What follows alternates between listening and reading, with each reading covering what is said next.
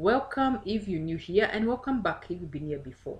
My name is Dr. Lucy of the Eye Clinic channel, and in this channel we teach you about eye diseases and eye conditions and where you can get help. We also tell you some of the things you can do in the comfort of your home to sort out some minor eye difficulties. So be sure to subscribe so that we can let you know when we do upload, and we do this every single week. So today and the next couple of videos, we're going to be discussing matters to do with allergy. So let's get started. Welcome to this series of videos in allergy. Allergy is one of the commonest cause of hospital visits by many patients. It comes in many forms. It could be skin allergy, ear allergy, eye allergy. It also tends to affect organs like the kidney. Asthma is an example of an extreme form of allergy.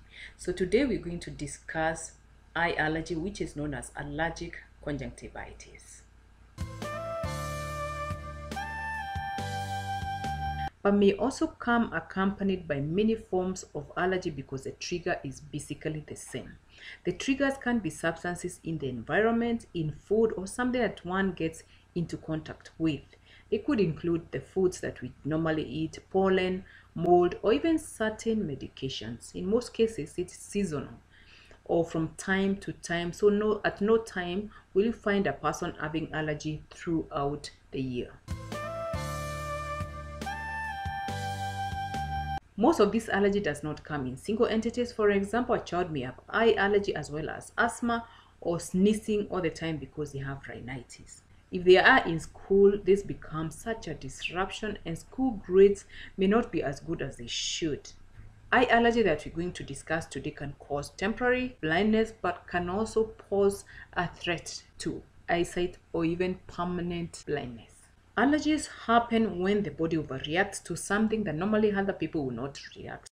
The immune system then makes antibodies that cause your eyes or the body to release histamine and other substances. It is these histamine and other substances that are released that will cause the symptoms that we normally see, that is itching, redness, and watery eyes. Now, continuous itching will eventually cause now other complications. So it is a whole cascade of reactions. Sometimes allergy is accompanied by pain and fear of light because of the inflammation caused by continuous rubbing.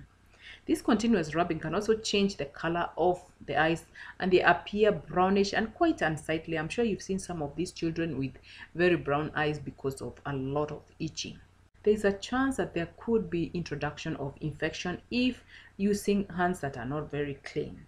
Another complication of continuous itching is thinning of the cornea, leading to the protrusion, which is called keratoconus. This is by far the worst complication of allergy, which can even cause eyesight. The thinning could be caused by the allergy itself, but it could also be caused by overuse of medications, over-the-counter medications, especially the steroids. So my advice is, if you're given medications by a doctor, please do not continue using it for months and months, or even buying drugs over the counter to just continue using because you have the same symptoms. What you need to do is go back to the eye doctor so that they can know whether they need to change the medication to something else that is a little bit more subtle to the eye. So now that allergy is quite a lot in our families, in our children, what can we do to reduce that risk? So I'll give you 6 ways to reduce the effects of allergy. So the number 1 is to know about the disease and also know about the triggers so that you can recognize the signs and know how to manage them.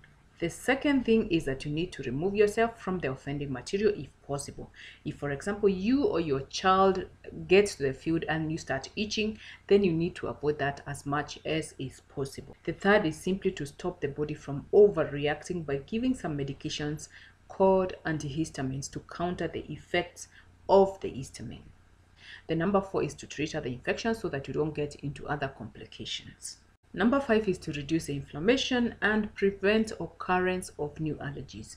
This can be achieved by certain medications like steroids, but remember they also have their own side effects. But as I have said, don't overuse the steroids for more than 2 weeks without getting into the eye doctor to advise you what next to do. Last but not least, allergy testing is very crucial, very important, because one is able to objectively know the offending allergen and try to avoid it altogether.